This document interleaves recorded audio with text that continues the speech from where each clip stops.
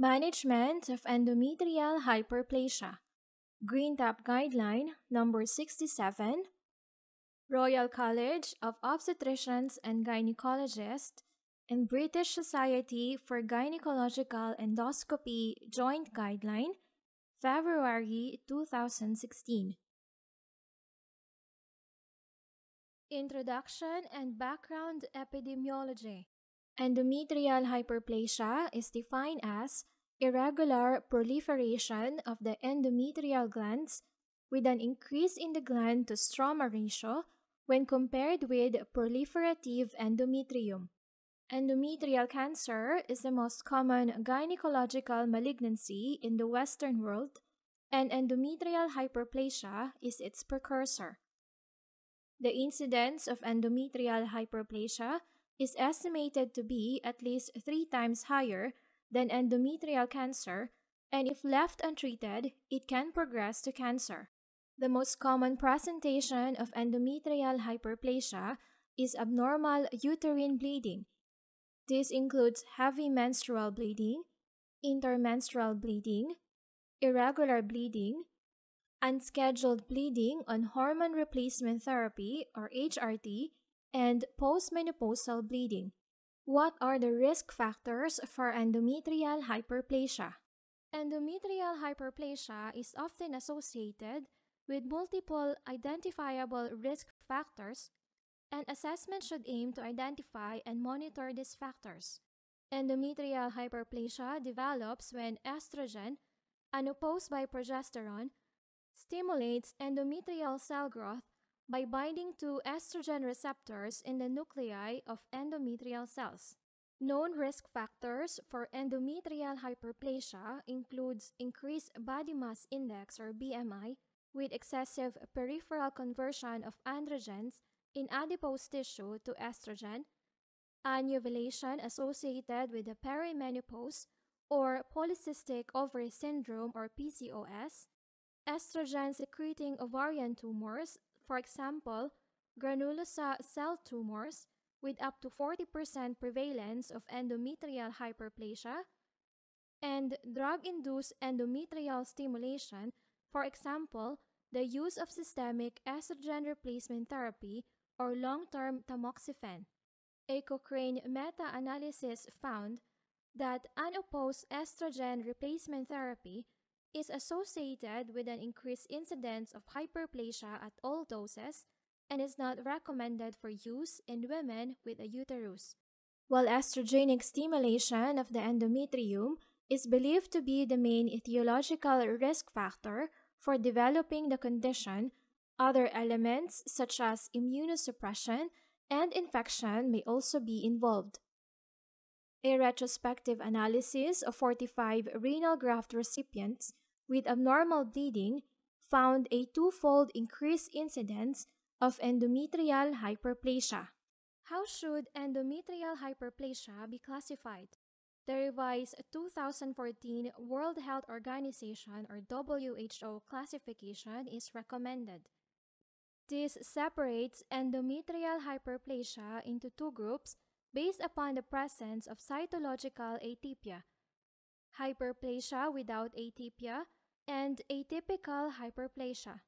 The 2014 revised WHO classification simply separates endometrial hyperplasia into 2 groups based upon the presence or absence of cytological atypia, hyperplasia without atypia, and atypical hyperplasia. The complexity of architecture is no longer part of the classification. What diagnostic and surveillance methods are available for endometrial hyperplasia? Diagnosis of endometrial hyperplasia requires histological examination of the endometrial tissue. Endometrial surveillance should include endometrial sampling by outpatient endometrial biopsy. Diagnostic hysteroscopy should be considered to facilitate or obtain an endometrial sample, especially where outpatient sampling fails or is non-diagnostic. Transvaginal ultrasound may have a role in diagnosing endometrial hyperplasia in pre- and postmenopausal women. Direct visualization and biopsy of the uterine cavity using hysteroscopy should be undertaken where endometrial hyperplasia has been diagnosed within a polyp or other discrete focal lesion. There is insufficient evidence evaluating computerized tomography or CT, diffusion weighted magnetic resonance imaging or MRI, or biomarkers as aids in the management of endometrial hyperplasia, and their use is not routinely recommended. Endometrial hyperplasia is often suspected in women presenting with abnormal uterine bleeding. However, confirmation of diagnosis requires histological analysis of endometrial tissue specimens obtained either by using miniature outpatient suction devices designed to blindly abrade and/or aspirate endometrial tissue from the uterine cavity, or by inpatient endometrial sampling, such as dilatation and curettage performed under general anesthesia. Endometrial sampling is also fundamental in monitoring regression, persistence, or progression. Outpatient endometrial biopsy is convenient and has high overall accuracy for diagnosing endometrial cancer. Despite a negative biopsy result, 2% of women will still have endometrial hyperplasia. A transvaginal ultrasound scan or TVS that detects an irregularity of the endometrial profile or an abnormal double-layer endometrial thickness measurement would give further reason to perform an endometrial biopsy in women with postmenopausal bleeding. Systematic reviews have suggested a cutoff of 3 mm or 4 mm for ruling out endometrial cancer and have shown that the probability of cancer is reduced to less than 1% when the endometrial thickness is less than the cutoff. However, a larger cutoff value has been suggested for women taking hormone replacement therapy or tamoxifen, whether presenting with abnormal uterine bleeding or asymptomatic. The role of ultrasound in premenopausal women is restricted to identifying structural abnormalities, as there seems to be an overlap between normal endometrial thickness and that caused by endometrial disease. For women with PCOS and absent withdrawal bleeds or abnormal uterine bleeding, a transvaginal ultrasound scan should be considered as advised by Rcog guidance. A prospective study of 56 women with PCOS found that no women with an endometrial thickness of less than 7 mm had endometrial hyperplasia. As a result, the Rcog guidance supports the conclusion that below this cutoff, endometrial hyperplasia is unlikely. Hysteroscopy with additional endometrial assessment may be necessary if abnormal bleeding persists or if intrauterine structural abnormalities such as polyps are suspected on transvaginal ultrasound scan or endometrial biopsy. Up to 10% of endometrial pathology can be missed even with inpatient endometrial sampling. However, in premenopausal women who wish to preserve their fertility, repeated curettage should be minimized to reduce the incidence of Asherman's syndrome. Hysteroscopy can detect focal lesions such as polyps that may be missed by blind sampling. Hysteroscopy can be used to facilitate or complement the endometrial biopsy, especially where sampling is not possible or is non-diagnostic. Directed biopsies can be taken through the operating channel of a continuous flow operating hysteroscope or blindly through the outer sheet after removing the telescope. Diagnostic hysteroscopy can be conducted in the outpatient setting using miniature hysteroscopes and without the need for anesthesia or vaginal instrumentation. Hysteroscopy is more accurate in detecting than excluding endometrial disease and has a higher accuracy for endometrial cancer than endometrial hyperplasia. CT or MRI to aid the diagnosis of hyperplasia is not commonly used. It is reported that a preoperative CT scan of women who have atypical endometrial hyperplasia or grade 1 endometrial cancer could alter management in 4.3% of cases. It is an expensive test, and because of the radiation associated with its application, it should not be routinely recommended. Diffusion-weighted MRI may help in identifying women with invasive cancer, and it has the future potential to diagnose endometrial hyperplasia and other endometrial lesions. Thus, it could become a useful technology in women undergoing surveillance for atypical endometrial hyperplasia as a predictor for malignant change, but more evidence is needed. How should endometrial hyperplasia without atypia be managed? What should the initial management of hyperplasia without atypia be? Women should be informed that the risk of endometrial hyperplasia without atypia progressing to endometrial cancer is less than 5% over 20 years, and that the majority of cases of endometrial hyperplasia without atypia will regress spontaneously during follow-up. Reversible risk factors such as obesity and the use of HRT should be identified and addressed if possible. Observation alone with follow-up endometrial biopsies to ensure disease regression can be considered, especially when identifiable risk factors can be reversed. However, women should be informed that treatment with progestogens has a higher disease regression rate compared with observation alone. Progestogen treatment is indicated in women who fail to regress following observation alone and symptomatic women with abnormal uterine bleeding. There are several reversible risk factors for endometrial hyperplasia. The slow progression of endometrial hyperplasia without atypia to cancer offers a window of opportunity to address these factors. Obesity is a major risk factor, and advising obese women to lose weight is recommended. Up to 10% of severely obese women could harbor asymptomatic endometrial hyperplasia, and bariatric surgery may reduce this risk.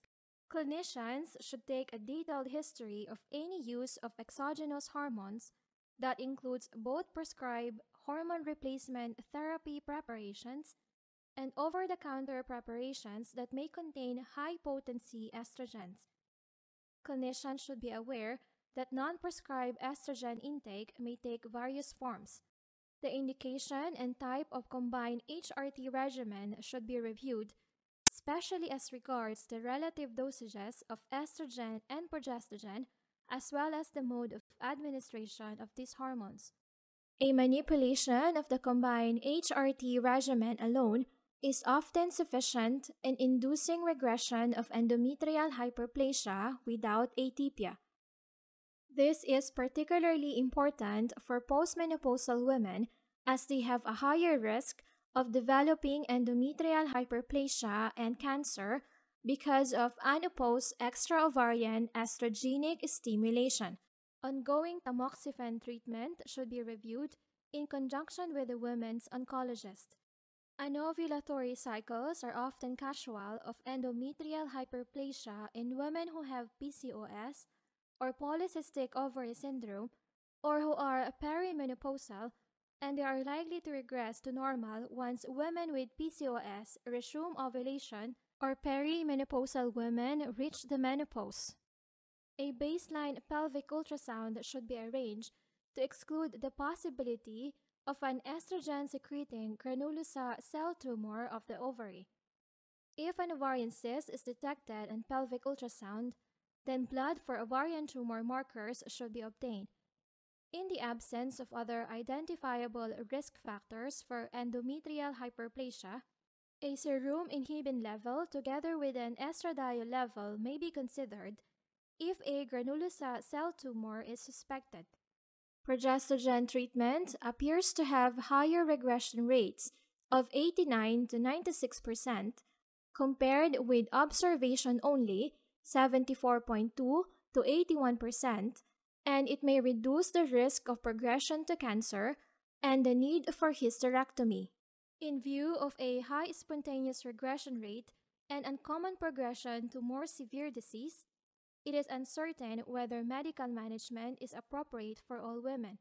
Many women are diagnosed with endometrial hyperplasia while undergoing investigation of abnormal uterine bleeding. Thus, treatment may be required on symptomatic grounds. Because of the risk of progression to cancer, women who fail to regress with observation alone should be treated and followed up to ensure regression.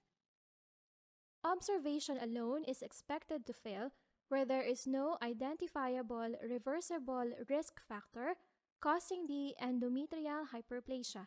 What should the first-line medical treatment of hyperplasia without atypia be? Both continuous oral and local intrauterine or levonorgestrel releasing intrauterine system or LNG-IUS progestogens are effective in achieving regression of endometrial hyperplasia without atypia. The levonorgestrel releasing intrauterine system or LNG-IUS should be the first-line medical treatment because compared with oral progestogens, it has a higher disease regression rate with a more favorable bleeding profile and it is associated with fewer adverse effects. Continuous progestogens should be used, such as medroxyprogesterone of 10 to 20 mg per day or norethindrone of 10 to 15 mg per day for women who decline the LNG-IUS.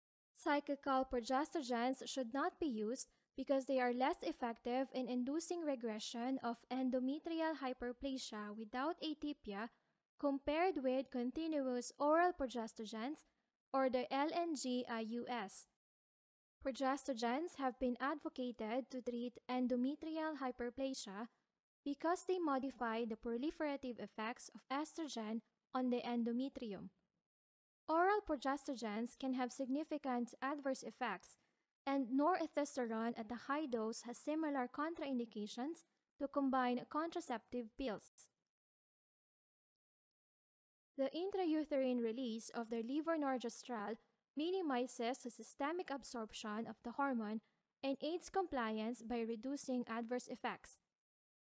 The LNG-IUS achieves a higher concentration of levonorgestrel at the level of the endometrium compared with oral progestogens. In women of reproductive age, the levonorgestrel releasing intrauterine system can also provide effective contraception, and it is recommended as first-line treatment for heavy menstrual bleeding. Women treated with a LNG-IUS compared with oral progestogens were less likely to need hysterectomy during follow-up. What should the duration of treatment and follow-up of hyperplasia without atypia be? Treatment with oral progestogens or the LNG-IUS should be for a minimum of 6 months in order to induce histological regression of endometrial hyperplasia without atypia.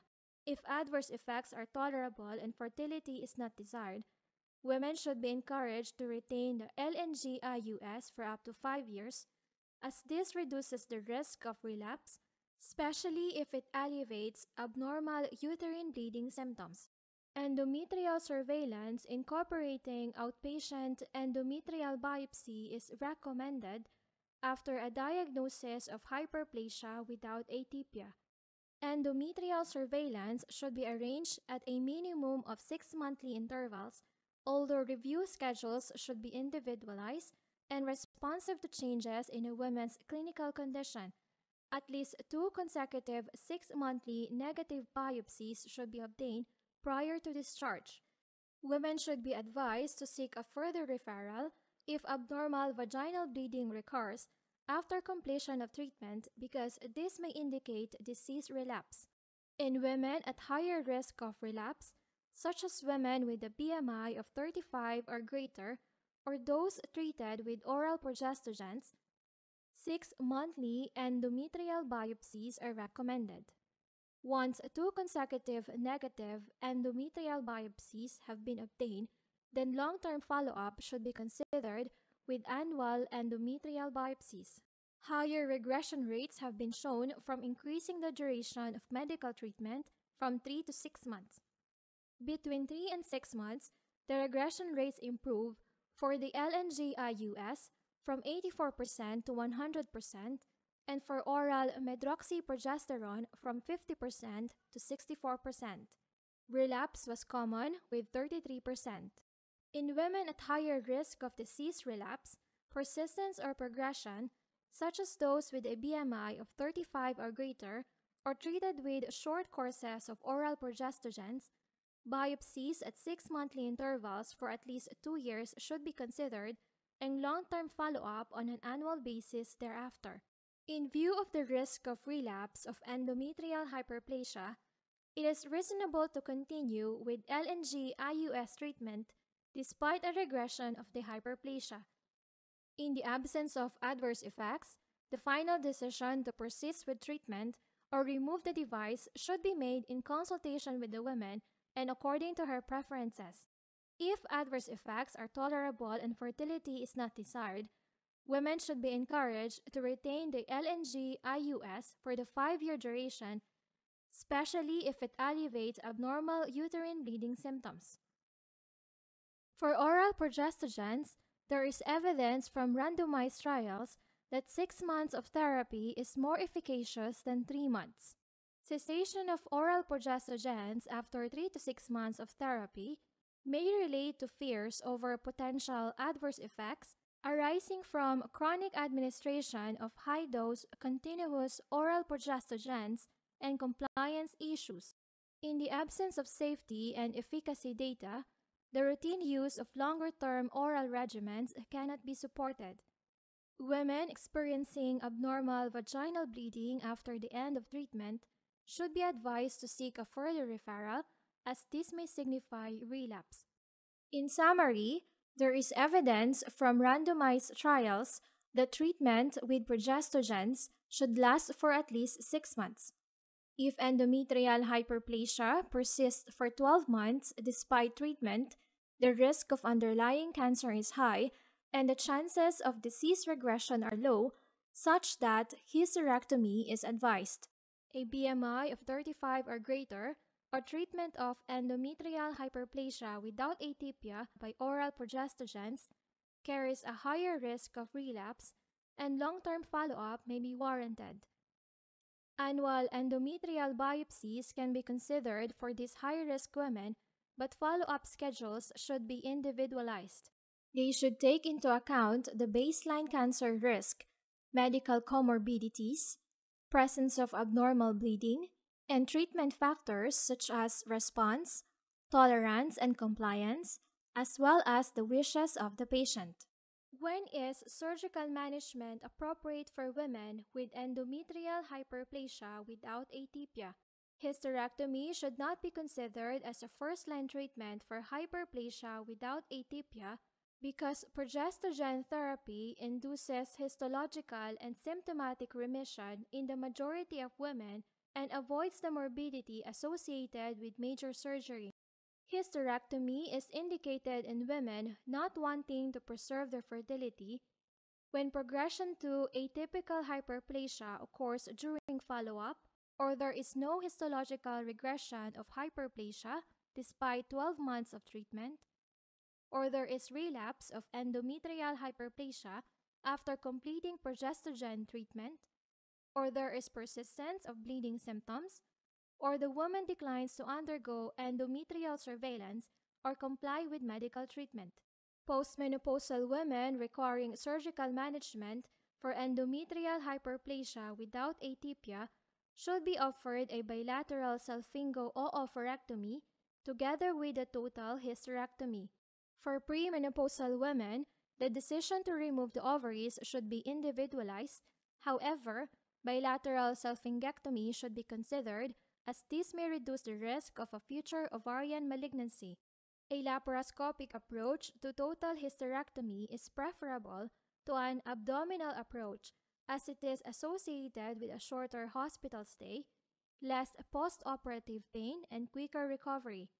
Endometrial ablation is not recommended for the treatment of endometrial hyperplasia because complete and persistent endometrial destruction cannot be ensured, and intrauterine adhesion formation may preclude future endometrial histological surveillance.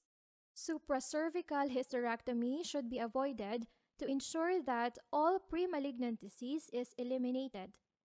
A laparoscopic approach may be preferable to the abdominal approach for women with atypical hyperplasia or stage 1 endometrial cancer as it is associated with a shorter hospital stay, less post-operative pain, and quicker recovery. Endometrial ablation has been used as an alternative surgical approach to treat endometrial hyperplasia without atypia and is also effective in reducing heavy menstrual loss. However, complete endometrial destruction cannot be guaranteed, and regeneration of ablated endometrial tissue may occur.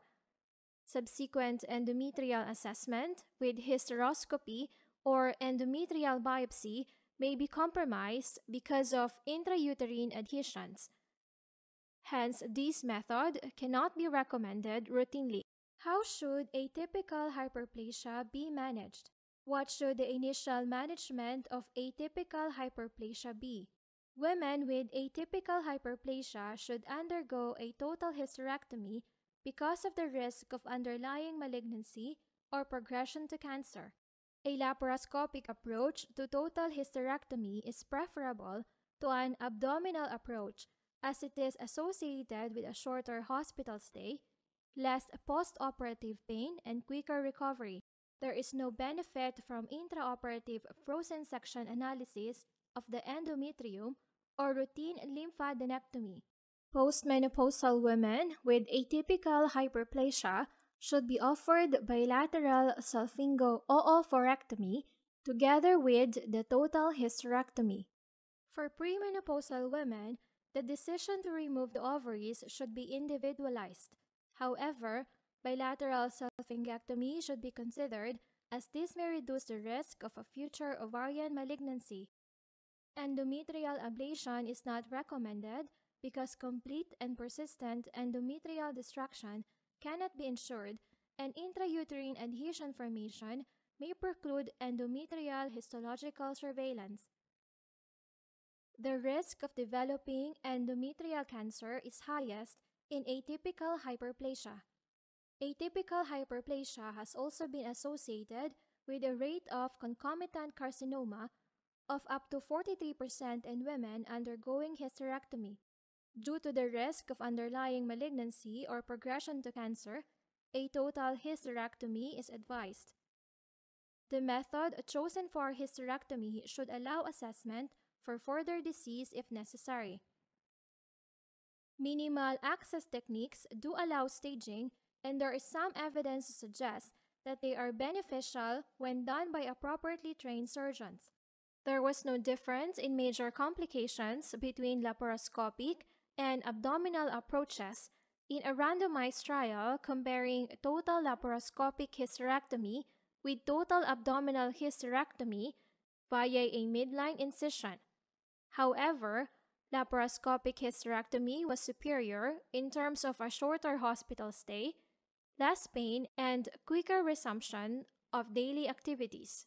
Due to the risk of disseminating malignancy, morcellation of the uterus should be avoided. Supracervical hysterectomy should not be performed. Intraoperative frozen analysis of the endometrium is not a reliable indicator of final pathology in women with a preoperative diagnosis of atypical hyperplasia. Lymphadenectomy should not be routinely performed in atypical hyperplasia because this would result in unnecessary surgical risk for the majority of women. Although endometrial cancer has been reported in 43% of cases during hysterectomy, The cancer was usually early stage with low risk of lymphovascular disease. Due to the risk of underlying malignancy, bilateral salpingo-oophorectomy should be performed in all peri- and postmenopausal women undergoing hysterectomy for atypical hyperplasia. However, the evidence is less clear about premenopausal women diagnosed with atypical hyperplasia, and the risk of surgical menopause have to be balanced against the risk of underlying cancer and the need for further surgery to remove the ovaries. Bilateral salpingo-oophorectomy is associated with increased mortality in women aged less than 50 years who had hysterectomy for benign disease.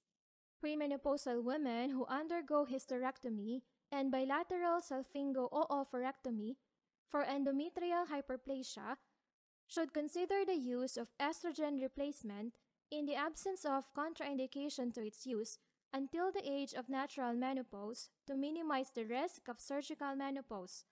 As an alternative to hysterectomy, endometrial ablation and resection has also been reported. Although complete endometrial destruction cannot be guaranteed, and regeneration of ablated endometrial tissue may occur. As with hysterectomy, this is not a fertility-sparing procedure, and intrauterine adhesion formation can render future endometrial surveillance with hysteroscopy and/or endometrial biopsy problematic. How should women with atypical hyperplasia who wish to preserve their fertility or who are not suitable for surgery be managed? Women wishing to retain their fertility should be counseled about the risk of underlying malignancy and subsequent progression to endometrial cancer. Pre-treatment investigations should aim to rule out invasive endometrial cancer or coexisting ovarian cancer. Histology, imaging, and tumor marker results should be reviewed in a multidisciplinary meeting and a plan for management and ongoing endometrial surveillance formulated. First-line treatment with the LNG-IUS should be recommended, with oral progestogens as a second-best alternative. Once fertility is no longer required, hysterectomy should be offered in view of the high risk of disease relapse.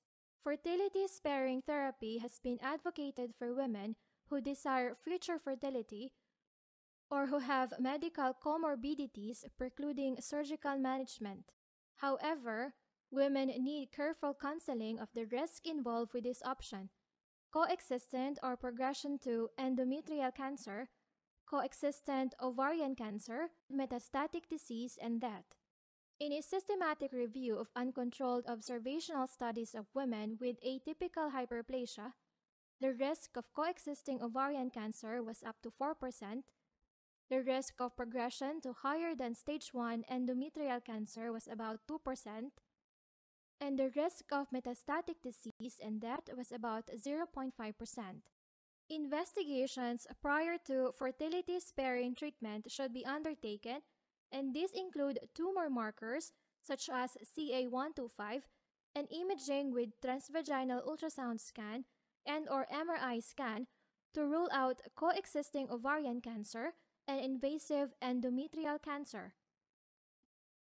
Several hormonal therapies have been used to treat this group of women, and these include oral progestogens, the LNG-IUS, aromatase inhibitors, and gonadotropin-releasing hormone agonist.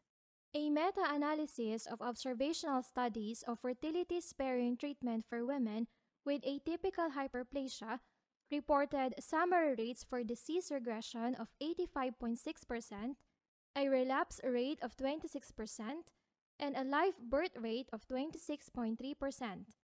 In summary, fertility-sparing management of atypical hyperplasia is possible, with 1/4 of women achieving a live birth. It is essential that initial diagnosis is confirmed on formal hysteroscopy to minimize the chance of missing cancer. The optimal treatment regimen is also ill-defined. In addition, the length of follow-up after fertility-sparing treatment has been short, such that the risk of relapse in the longer term is uncertain. Careful counseling about the risks of fertility-sparing treatment is of paramount importance, together with pre-treatment workup to rule out advanced endometrial or ovarian cancer. Because of the rarity and complexity of this clinical scenario, gynecologists should seek gynecological oncology multidisciplinary advice where the available histology, imaging, and tumor markers are examined. The advice should include a plan for endometrial biopsies and follow-up, together with a maximum recommended duration of fertility-sparing treatment before a hysterectomy is performed. How should women with atypical hyperplasia not undergoing hysterectomy be followed up? Routine endometrial surveillance should include endometrial biopsy. Review schedules should be individualized and be responsive to changes in a woman's clinical condition. Review intervals should be every 3 months until 2 consecutive negative biopsies are obtained. In asymptomatic women with a uterus and evidence of histological disease regression, based upon a minimum of 2 consecutive negative endometrial biopsies, long-term follow-up with endometrial biopsy every 6 to 12 months is recommended until a hysterectomy is performed. The follow-up should be customized to each woman, taking into account baseline risk factors, associated symptoms, and response to treatment. Obesity is associated with a higher risk of failure to regress and relapse and should be taken into consideration when arranging follow-up. This is best decided in the context of a gynecological oncology multidisciplinary meeting, and women who decline or are unfit to undergo a hysterectomy can be considered for discussion. The minimum investigations required to monitor the endometrium during follow-up include a detailed history for the presence of symptoms and signs suggestive of progressive disease, pelvic examination, and an endometrial biopsy. Hysteroscopy should be considered where an endometrial biopsy cannot be satisfactorily obtained or where sampling is non-diagnostic. Transvaginal ultrasound scan has a role in ruling out ovarian disease if this has not already been performed, although assessment of endometrial thickness is unlikely to be useful in view of the absence of validated reference ranges and the difficulty in obtaining accurate measurements with the levonorgestrel intrauterine system in place. There are no data to support the routine use of MRI or CT during follow-up. The optimal follow-up schedule is unknown. Most clinicians would recommend endometrial evaluation every 3 months initially until 2 consecutive negative biopsies are obtained. Failure of atypical endometrial hyperplasia to regress is a worrying sign for underlying endometrial cancer. If fertility-sparing therapy fails to induce regression of atypical hyperplasia by 12 months, or there is evidence of progression to cancer, women should be strongly recommended to undergo hysterectomy.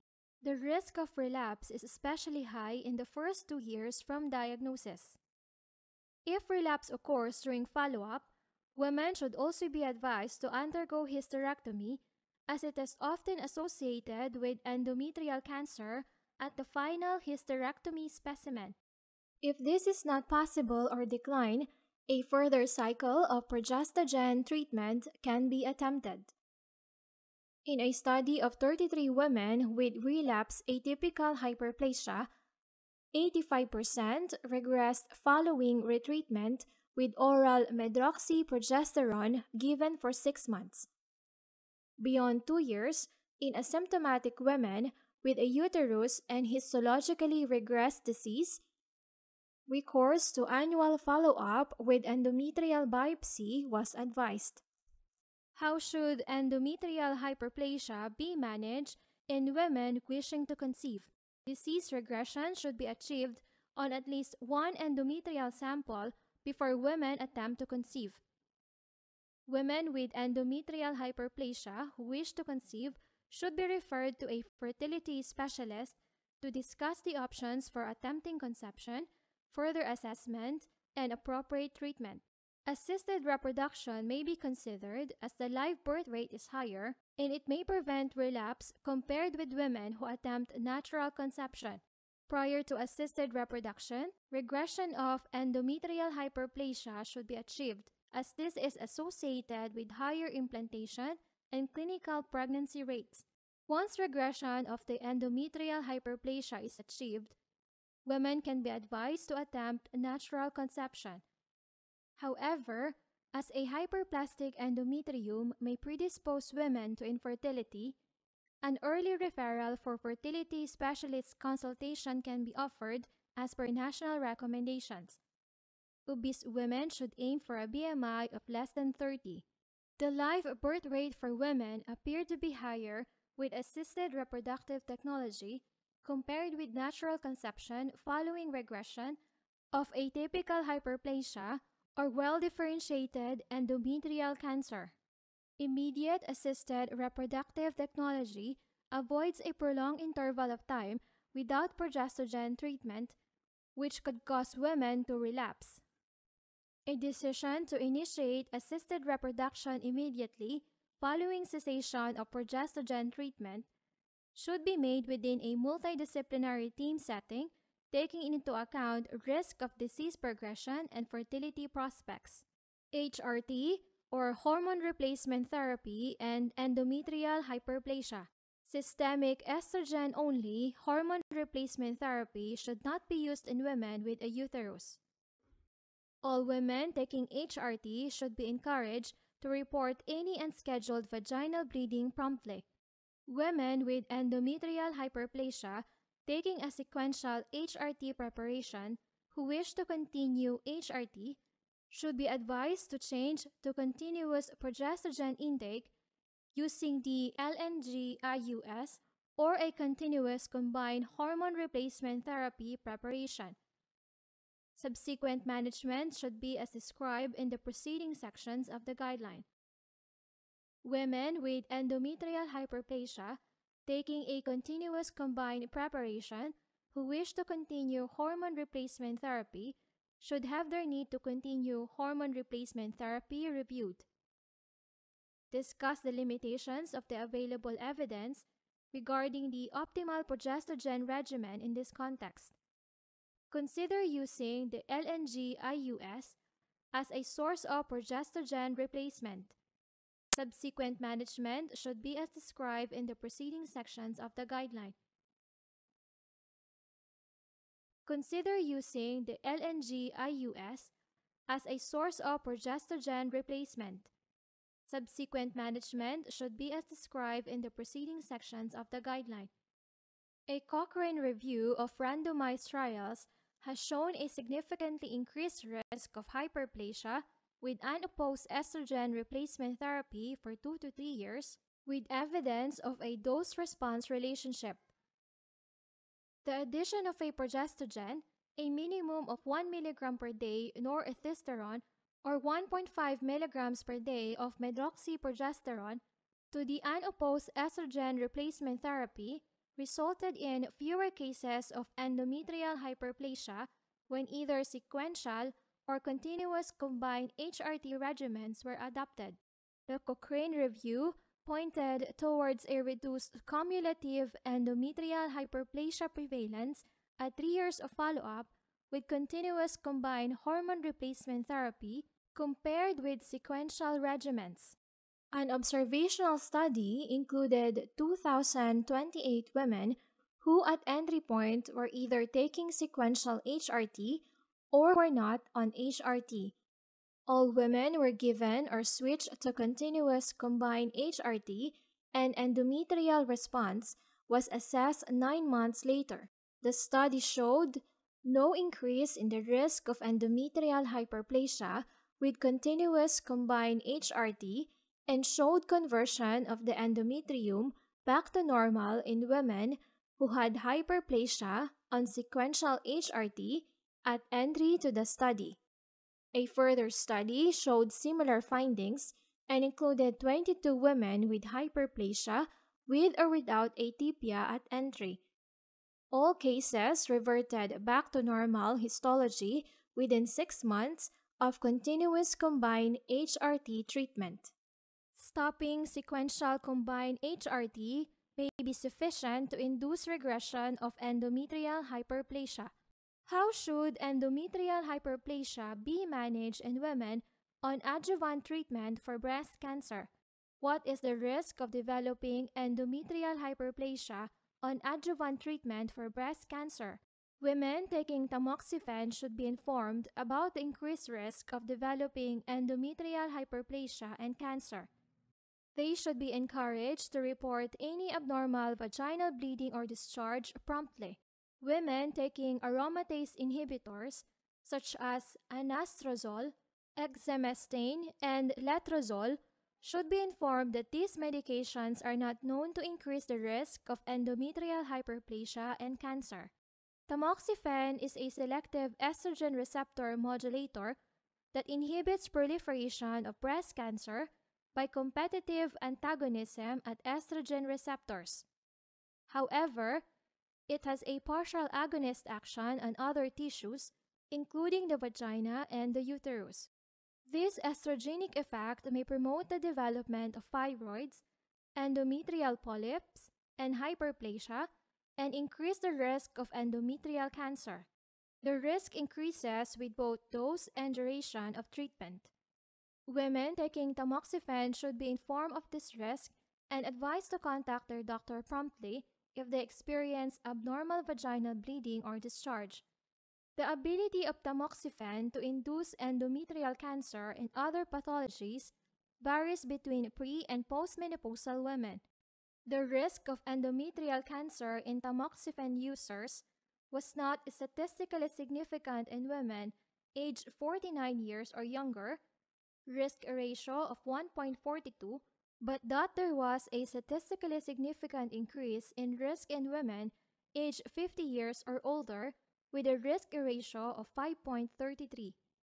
Aromatase inhibitors inhibit estrogen synthesis in the peripheral tissues and have a similar tumor-regressing effect to tamoxifen. They do not increase the risk of endometrial pathology or vaginal bleeding. Aromatase inhibitors have also been explored as a treatment option for endometrial hyperplasia in small observational studies with varied success. Should women on tamoxifen be treated with prophylactic progestogen therapy? There is evidence that the LNG-IUS prevents polyp formation and that it reduces the incidence of endometrial hyperplasia in women on tamoxifen. The effect of the LNG-IUS on breast cancer recurrence risk remains uncertain, so its routine use cannot be recommended. How should women who develop endometrial hyperplasia while on tamoxifen treatment for breast cancer be managed? The need for tamoxifen should be reassessed and management should be according to the histological classification of endometrial hyperplasia and in conjunction with the women's oncologist. The partial agonist action of tamoxifen in the genital tract is associated with an increased risk of endometrial cancer. In the presence of hyperplasia, it is presumed that this risk is even higher. Therefore, the use of tamoxifen should be reassessed in conjunction with the women's oncologist and an alternative treatment sought if appropriate. In the absence of evidence specific to this group of women, it is reasonable to treat them according to their histological classification of hyperplasia. How should endometrial hyperplasia confined to an endometrial polyp be managed? Complete removal of the uterine polyp or polyps is recommended, and an endometrial biopsy should be obtained to sample the background endometrium. Subsequent management should be according to the histological classification of endometrial hyperplasia. Endometrial polyps are discrete overgrowths of endometrium, and atypia may be restricted to foci within the polyp. In the absence of background endometrial hyperplasia, it seems reasonable to assume that removal of the polyp may be curative. It is also important to ensure that histological analysis of the background endometrium is performed even if the endometrium looks healthy on hysteroscopy. Women with atypical hyperplasia in a polyp were slightly more likely to have hyperplasia in the surrounding endometrium than those with hyperplasia without atypia. Following removal of the polyp, management should be according to the histological classification of endometrial hyperplasia. Appendix number 2. Algorithm for the management of endometrial hyperplasia.